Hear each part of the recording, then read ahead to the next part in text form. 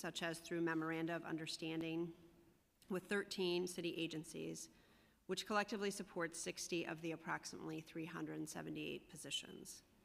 There are an additional 221 headcount positions funded through various arrangements with other city agencies, including the staff working at DOI's Inspector General for the New York City Housing Authority, Inspector General for Health and Hospitals, and Inspector General for the Schools Construction Authority. This brings the total staff headcount who report through DOI's chain of command to 599. In other words, approximately half of our staff are funded through various financial arrangements with other city agencies or authorities. DOI has been asked to identify savings in its budget. Specifically, we have been asked to save $1.235 million over the next 2 fiscal years. I'm pleased to report that we've already met our target of $350,000 in savings for fiscal year 2019, primarily by reducing our overtime costs. And we have a plan that should enable DOI to be on track to save the entire requested amount through fiscal year 2022. In the 3.5 months since I became Commissioner of DOI, I've seen firsthand the distinct role that DOI has within city government. I and my executive team have been particularly impressed by the breadth of investigations on the agency's docket and the value the agency brings to the city, its employees, and the public at large. DOI's cases touch all facets of city government, from construction fraud and safety, to violence on Rikers Island, to theft of city funds and property, and fraud of all kinds committed through the submission of false records to the city to cover up an array of schemes such as faked inspections, home visits never made to New Yorkers in need, and fabricated business violations to scam company owners out of money. DOI is there on these matters and many others, protecting the public, safeguarding taxpayer funds, and upholding the integrity of city operations and the dignity of public service. Since December, I have immersed myself in DOI's work, understanding how we conduct investigations, how we use our resources, and how we make decisions. I also wanted to know how DOI was perceived by those with whom we do business, particularly other law enforcement agencies and the city agencies we oversee. And I wanted to visit some of the unique sites over which we have jurisdiction, such as the Rikers Island complex and DEP's project in Marlborough, New York, known as BT2, where the city is repairing the tunnel that transports our water from the Catskills to New York City. DOI has a team of investigators and auditors on site monitoring that construction in the Hudson Valley. I have met multiple times with all of DOI's inspectors general and their squads of investigators to familiarize myself with the array of matters they are tackling and to ensure that we are focused on investigations that attack corruption in all its forms, from the more routine to the systemic. Our squads must be adept at conducting both short-term and long-term investigations because corruption happens on all levels, and DOI's vigilance must be the same. I have also spent a significant amount of time meeting and reestablishing relationships with our law enforcement partners and with commissioners of the city agencies we oversee to foster a better understanding of DOI's mission and how we work, and to make sure they know that we are here to find the facts and act on them with integrity and fairness. I hope that this greater awareness and improved relationships will lead to wider acceptance of our proposed reforms, will extend the reach and impact of our criminal cases through effective partnerships, and will build trust in our efforts to stem corruption, fraud, and waste, and improve city operations. These discussions have been illuminating. I believe we have positioned the agency on the right track, embracing DOI's unique oversight role as an agency that acts with integrity, goes where the facts lead it, and uncovers corruption without fear or favor. Having DOI perceived and understood as an unparalleled law enforcement partner with a distinct expertise in how corruption can infiltrate city operations is among my goals, and I believe we are well on our way to reaching it. I've also had the opportunity to meet several times with the Special Commissioner of Investigation over Schools, Anastasia Coleman, and to forge an effective working relationship with her and her team. As described in the October 2018 report by James McGovern on SCI, that agency is intended to function largely independently of DOI. However, Ms. Coleman has an annual reporting function to me as the DOI Commissioner, and she has kept me up to date on the referrals she makes to the school's chancellor and on public statements she makes. We have an open and professional line of communication, and I look forward to that continuing during my tenure. The operational effectiveness of DOI's Peace Officer Program was one of the first top-to-bottom reviews that I and my executive team undertook, and that review is ongoing. We wanted to ensure that the program was following best law enforcement practices, properly supporting DOI investigations, and not wasting public funds. The outcome of our review so far has included some agency-wide policy changes and some streamlining of various aspects of the Peace Officer Program. By way of background, DOI's Peace Officer Program dates back decades and is an important part of DOI's workforce, giving us the authority to make arrests, participate in search warrants, undertake certain investigative operations that present some level of risk, and provide other law enforcement assistance to the agency's work. But certain aspects of the program had expanded beyond what I believe is appropriate or necessary to support DOI's investigative work. We have already begun addressing this concern by scaling back both the program and the costs associated with it, including eliminating some of the training that after our initial review we deemed redundant or superfluous to DOI's mission, and reducing some tangible items associated with the program, such as the number of uniforms purchased for peace officers. These changes have already resulted in eliminating 1 month from the previously 4-month full-time academy training program and resulted in some savings of nearly $200,000, with hopefully more to come. I have also changed previous policies that I found got in the way of investigations, including the policy that restricted investigators who were not peace officers from performing field work. Effectively, this prior directive reduced the number of investigative staff who could perform any function in the field, delaying investigations' progress and impeding the professional development of DOI staff. Decisions about who goes out into the field are now governed by the needs of the investigation and an assessment of the relevant facts about the operation. For example, where there are concerns about public safety or the safety of DOI staff, a peace officer or a detective from our NYPD squad will be assigned to conduct the operation or to assist in it. Absent specific safety concerns or operational needs that require special training, field work is carried out by the investigator, auditor, or attorney who is otherwise responsible for the investigation, regardless of their peace officer or non-peace officer status. This kind of law enforcement management moves cases along and I believe makes the best use of our resources. These sorts of reforms speak to the larger philosophy that I am working to promote at DOI, which is to ensure that our decisions, whether about investigative steps or allocation of resources or external relationships, are governed primarily by the question, what is best for the case or investigation? What will produce the most effective resolution and successful results? My goal as DOI Commissioner is to ensure that we are a top-notch investigative agency, performing at the highest levels of professionalism, effectiveness, and ethics on every case, whether big or small. DOI's relationships within the city with fellow law enforcement partners, with prosecutors, and with the city agencies we oversee are integral to the work we do and to achieving these goals. DOI must be known for setting and meeting high standards for itself that include finding and acting on the facts without fear or favor or political agenda, and demonstrating that integrity is at the heart of everything we do. These are not just platitudes for other agencies, but the benchmarks for DOI as well. Turning to IT upgrades and our forfeiture funding, critical upgrades to DOI's information technology infrastructure are needed this year. DOI's current computer and other IT equipment are past their 5-year life cycle, and as a result, DOI requested and the city has already approved $14.8 million for capital costs that include the purchase of network servers, computers, and other hardware. DOI has requested an additional $6 million for computer software and subscriptions over the next 5 years, and we currently expect that DOI's forfeiture funds will be available to support the majority of that cost. Since we are using forfeiture funds to support some costs associated with our IT upgrade, I'd like to explain how these funds play a role in supporting specific law enforcement operations at DOI, how we acquire such funds, and the specific rules that limit their use.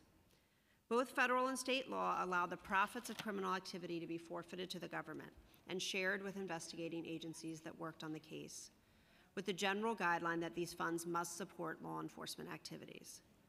The majority of DOI's forfeiture funds are the result of partnering with federal prosecutors, so I will focus briefly on federal funds. There are very specific federal rules as to what forfeiture funds may and may not be used for. As a beneficiary of some of these federally regulated funds, DOI has used them within the relevant guidelines to, for example, support law enforcement training for DOI and other city agencies, and to update our agency's computer infrastructure. These forfeiture funds, however, are finite, and as noted, they may only be used for certain law enforcement-related purposes as set out in federal guidelines. Thus, for example, forfeiture funds may not be used to fund salaries for permanent staff positions or otherwise substitute for items that the city must fund. The majority of our current federal forfeiture funds are the result of an investigation DOI conducted that led to multiple arrests and convictions associated with the corruption scandal linked to the implementation of the city's automated timekeeping system, otherwise known as City Time. These funds are allocated by year and are expected to be fully spent by 2022. Although our cases continue to generate additional forfeiture funds each year, there is no case currently charged that is expected to produce a forfeiture amount anywhere close to that generated by the City Time case. Restoring and expanding on our relationships with the 2 federal prosecutors in the city, as well as the 5 district attorneys and the special narcotics prosecutor, is an important part of not only producing successful outcomes by ensuring access to the most suitable prosecutor for a given case, but also improving our ability to claw back criminal theft of city money through forfeiture and putting that money back into law enforcement operations. Turning to our request for additional lines and funding for a background investigation unit. As I noted earlier, DOI is asking for 13 additional positions for our background investigation unit, which provides a vital service to all city agencies and has been struggling for years under an unacceptable backlog. Our original new needs request to the Office of Management and Budget last fall requested funding for all 13 new positions. If we secure approval for the 13 additional lines, I am pleased to report that I believe that DOI can fund 3 of the 13 needed positions out of its current budget. Because of the high priority that I have placed on addressing the background unit backlog, and doing so without negatively affecting investigative work, we have identified this funding through savings in overtime and restructuring of the executive staff. Accordingly, I am only requesting funding for 10 of the 13 new positions at an estimated cost of $690,000. Currently, the unit is overseen by a director and consists of 4 other supervisors, 13 investigators, and 2 administrative staff. DOI has identified 3 people to fill open lines for the background unit for investigative positions. However, due to the city's partial freeze on hiring, we are currently unable to onboard these individuals, and the positions remain vacant. DOI is mandated to conduct background investigations on all managerial positions in the city, all individuals earning more than $100,000 a year, individuals directly involved in city contracts and zoning decisions, and individuals who work on the city's computer programs and other sensitive positions. While DOI's background unit has always had some backlog, it has increased over the past several years due to a larger number of incoming requests for background investigations. Without additional staff, the majority of these requests became part of the backlog, and in some cases are still a part of it.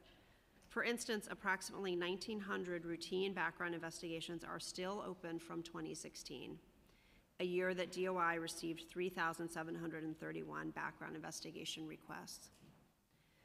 Let me provide a glimpse into the volume of the problem on a monthly basis.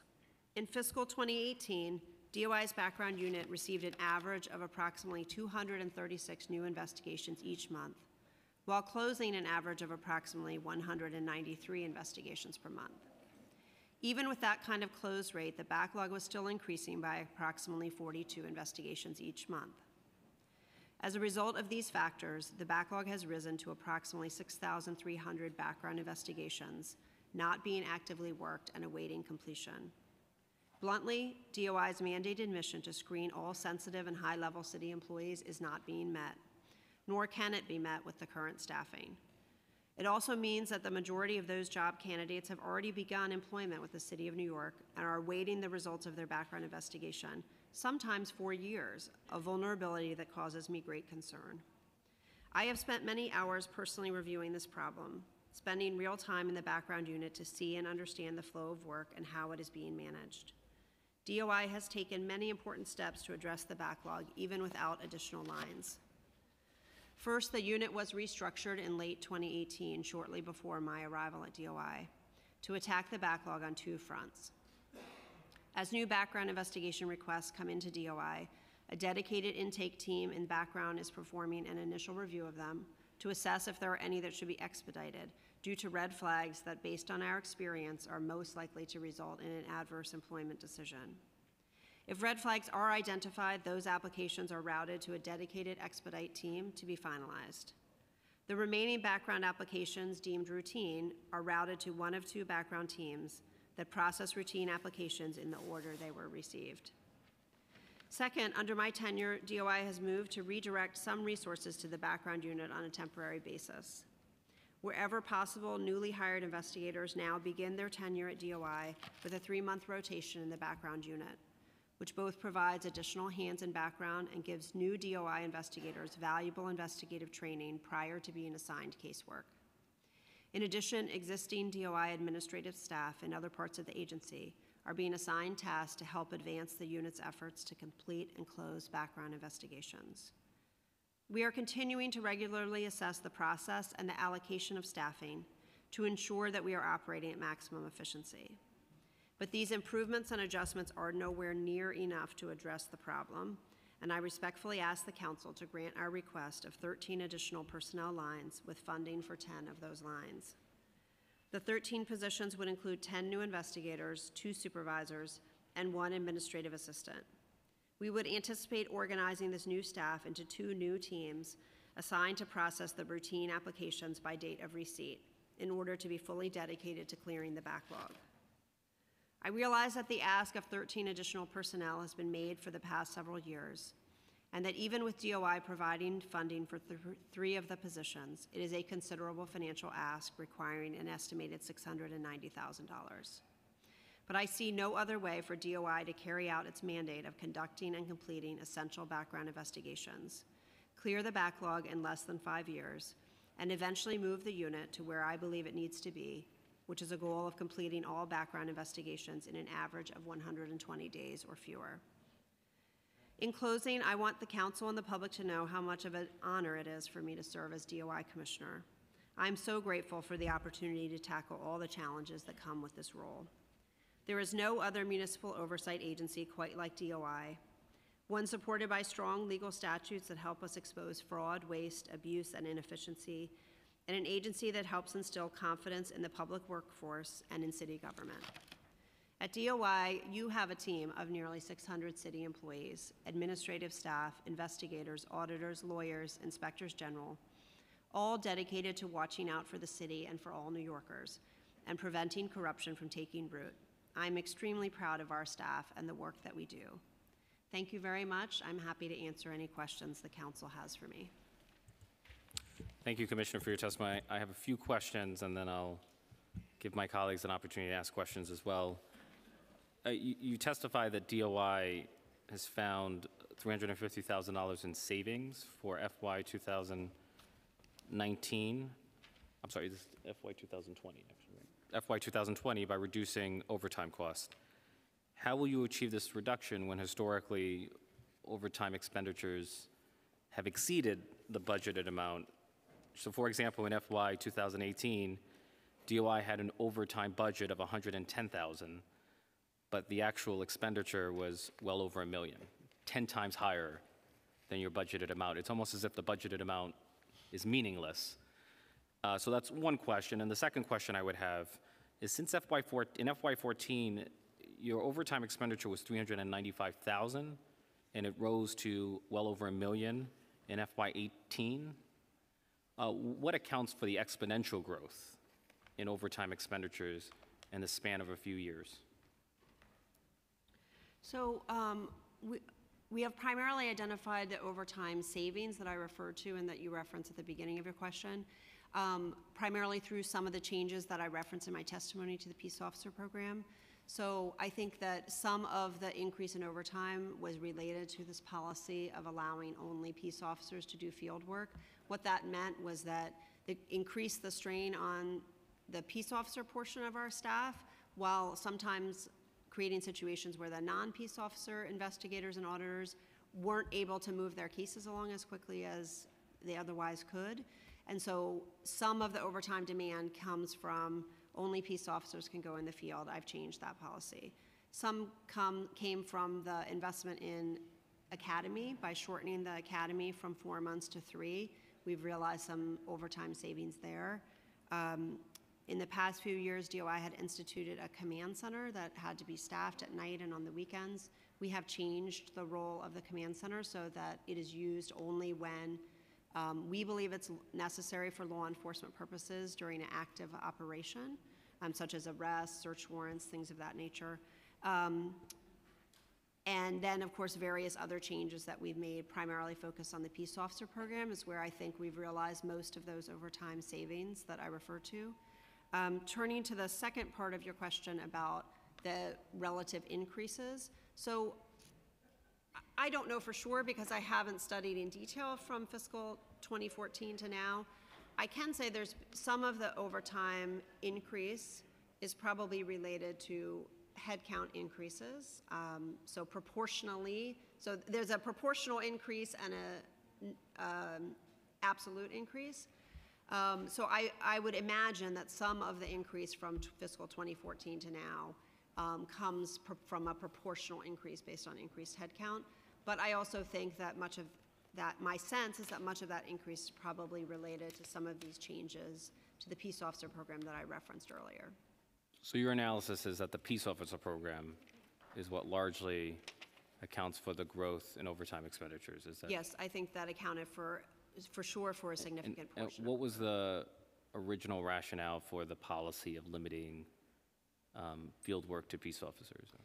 So I can only sort of speak second or third hand because, of course, I wasn't at DOI when the policy was created, but my understanding is that it was driven by a combination of what people at the time perceived to be safety concerns, as well as a desire to increase the importance and centrality of peace officers to DOI's work.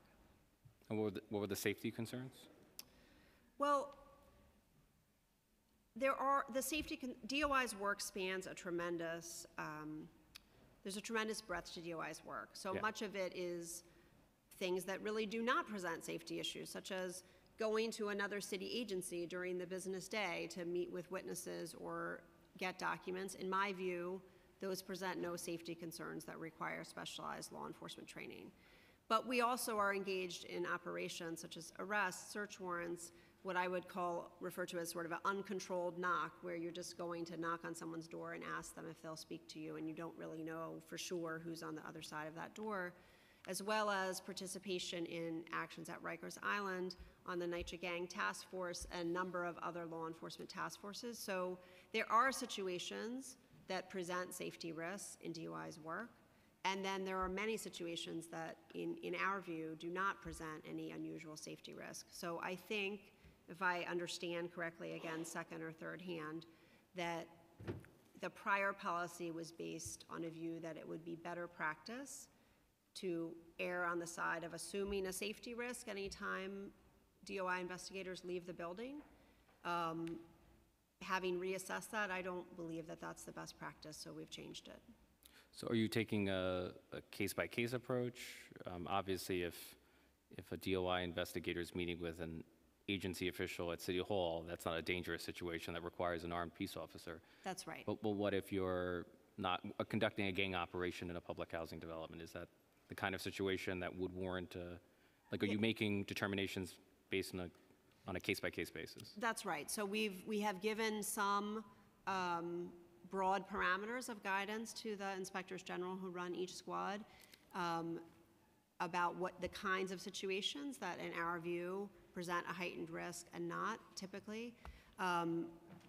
Many of those decisions are run up the chain through our chief of investigations, who has 38 years of law enforcement experience, to make a final call as to whether it's a situation that we're all comfortable with any DOI employee conducting, or whether it's one that, at a minimum, would need a peace officer or NYPD detective from our squad to accompany, or perhaps be a situation where we would only feel comfortable with the participants all being people with additional law enforcement training. And in your testimony, you were critical of the peace officer program. You said, quote, "But certain aspects of the program had expanded beyond what I believe is appropriate or necessary to support DOI's investigative work. Can you clarify that? Yeah, so, look, I think that different managers can make different decisions, and it doesn't mean that one is correct and one is not correct. All I can do is exercise my own best judgment in consultation with people whose judgment I trust to do what I think is best for DOI. And in evaluating the peace officer program, I can give you one example. It previously had been standard for all peace officers in initial training to be sent upstate to a high-speed vehicle, tactical vehicle training course that was 4 days off-site. In my view, our jurisdiction is limited to the 5 boroughs other than the watershed. I did not believe it was a necessary expenditure for our peace officers to have specialized on-site training in conducting high-speed vehicle chases and other advanced tactical vehicle maneuvers. So we have eliminated that. That's just one example. We have eliminated that as a standard part of our training for peace officers.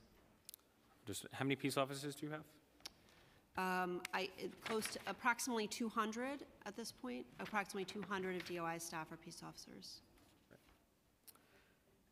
As you know, there's a real crisis when it comes to the background investigations. You know, as you acknowledged, in fiscal year 2015, the department took an average of 188 days to complete a background investigation, and 61% of the total investigations were closed within 6 months. 3 years later, DOI spent an average of 533 days to complete a background investigation, with only 39% of cases closed within 6 months. What impact will your new budget request, if it were to go forward, have on the slow response time when it comes to these background investigations? So I should clarify first that the story behind these numbers is a little more complex than it appears on its face. Prior to 2016, the number of days to complete a background investigation and number that were closed within 6 months were based on a date chosen for the time the background investigation was opened, meaning the day someone started working on it, to the time that it was closed and results sent to the agency.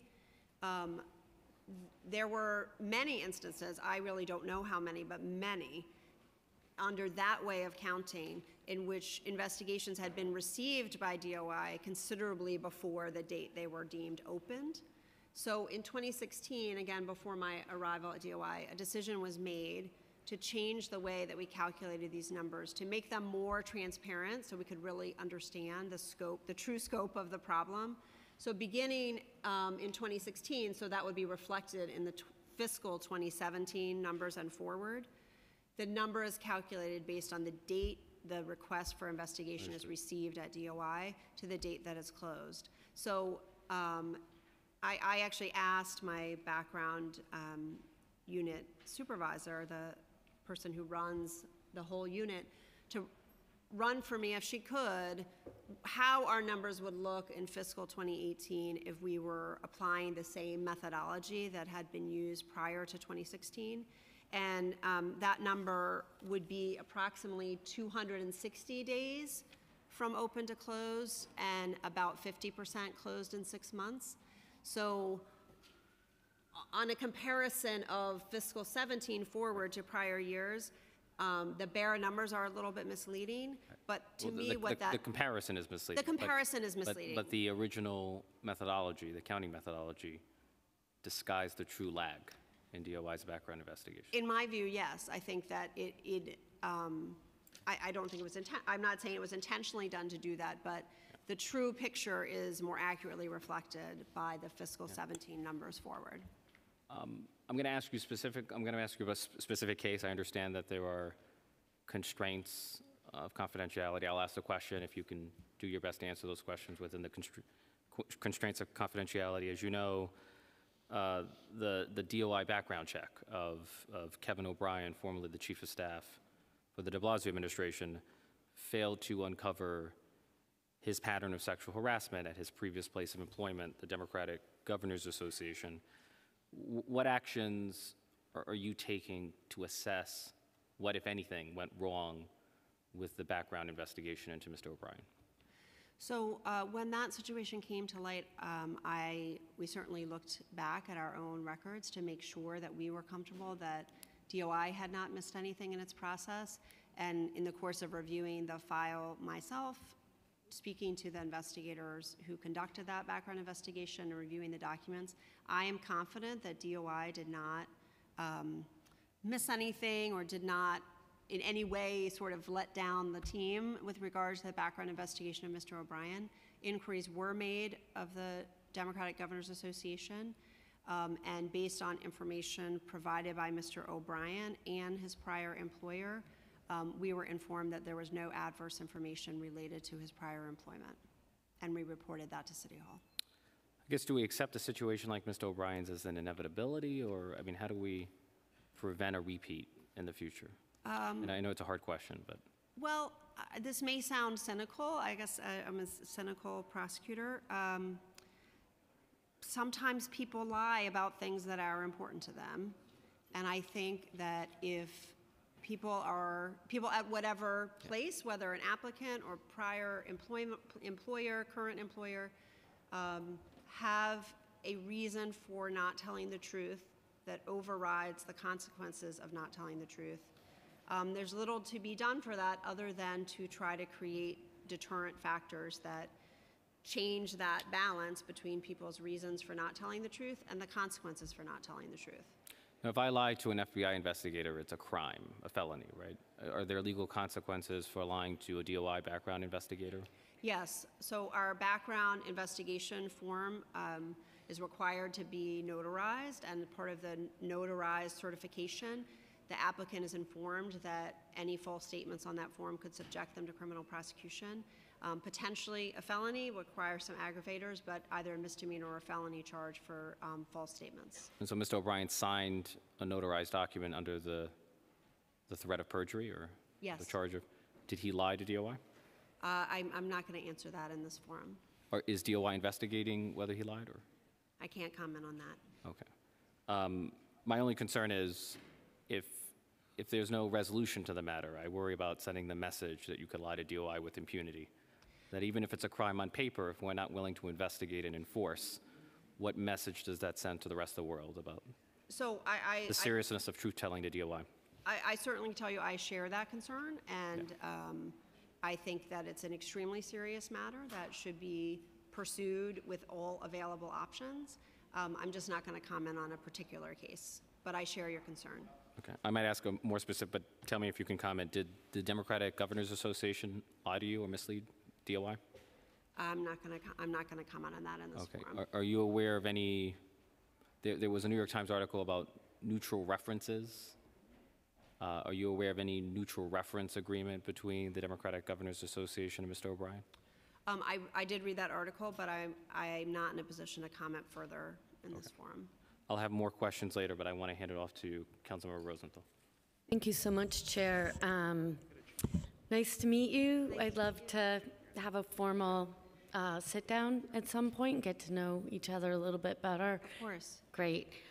Just to follow up on the Chair's question about identifying that not identifying that there had been a history of sexual harassment, are you considering changing the set of questions that DOI would ask a former employer to include the question, is there a history of sexual harassment? Or is there a history of confirmed sexual harassment? So I think that I would put that question sort of into two parts. One is the questions that we ask applicants, and we did take a look at that. In my view, the question that we ask applicants about sort of any prior adverse situations at previous employment is currently so broad that it adequately captures any investigation, resignation in lieu of termination, mutual agreement to leave employment because of an investigation into misconduct, such that in my view, as to the form, an applicant who answers no to our existing questions is not going to be induced to answer yes by a more specific question that specifically references sexual harassment. So I don't believe there's any change needed in our paper forms. Turning to the questions we ask employers, I think historically we have found that our questions, which tend to be quite broad to employers, are best suited to kind of gathering in anything adverse rather than specific categories. But in the wake of the situation and general discussion about how these matters are handled by employers, we are talking about whether a change might be needed. We haven't reached any decision about that. So I would posit that a broad question yields a broad answer, and that by specifying specific areas of importance that you will capture more information. So while I understand from a legal perspective, having a broader category technically includes all of these subcategories, and certainly agree with you, I think we're at a point in time in history when racial, homophobic, and certainly sexual harassment, all those issues, we are changing our culture. And there are people who would like to forget that they were, that it was determined that any one of those things did happen, and that because they would like to forget it, they do. And there's a difference between what should happen and what really happens. And given the reality of people describing their own behavior and not being able to understand that that is sexual harassment or is misogynistic, homophobic, or racist behavior, we have so far to go on that. I would really urge you to think a lot harder about that, and in fact include those specific examples much more clearly and specifically. Does that make sense? Or No, it definitely does make sense, and I would say we're always open to reassessing our processes. This is a service we provide to the city, and so it's not I think the hiring agencies, I want to be clear, have the primary responsibility for employer reference checks, but we do understand the important role that DOI is. I think my testimony, what I've said so far about how troubled I am by the backlog, I hope makes clear how much we understand the important role of DOI's background checks. So we're certainly open to rethinking that, and I'll take that under consideration. yeah, I'm not going to litigate this here. I would punt it back to the chair. But to me, that's a very disheartening response, because agencies I just came out of a contracts hearing where, who is responsible for what is super amorphous. So the notion that DOI provides a service to an agency is confusing to me. I think I would word it that DOI has a job to do, and included in that job is reviewing whatever it is you review. And if you're explicitly not reviewing a history of sexual harassment or misogynistic or whatever behavior, and thinking in your mind that, oh, the agency should really be doing that, I would urge us to have an open dialogue about who exactly is responsible for doing that background check. We don't have to discuss it now, but that is very disheartening to me. I just want to make clear, this is probably a failure of communication on my part. I don't think we are at all talking about different things or different approaches to this problem. My only point is that there is a shared responsibility. That's in no way to say that DOI is not taking incredibly seriously its role to investigate any prior adverse employment action. So I Right. really, I don't think we disagree, and again, I'm happy to have a fuller conversation about this. Yeah, Chair, this wasn't even my set of questions, but I'm very disturbed by that answer, and if we could follow up on that, I'd appreciate that. You know, the question of taking responsibility for whether or not there's a history of sexual harassment should not be ambiguous. And my guess is that an agency is looking at skill set and counting on DOI to identify the broader set of issues that don't have to do with skill set, but have to do with historic behavior at work. And we are doing that. Okay. Actually, my question to you is about a specific area, and it's not going to take a lot of time, and I know we have to move rooms. So very quickly, it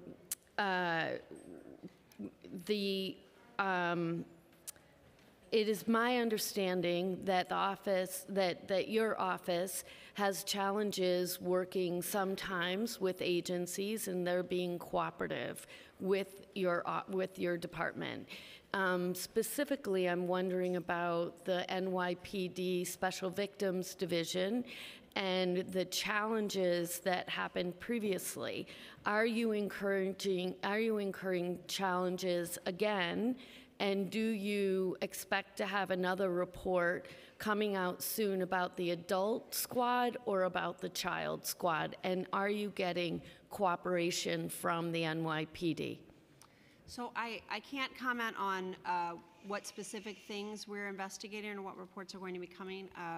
I think in response to your core question, it is true that the relationship with NYPD in terms of access has been a challenging one in the past.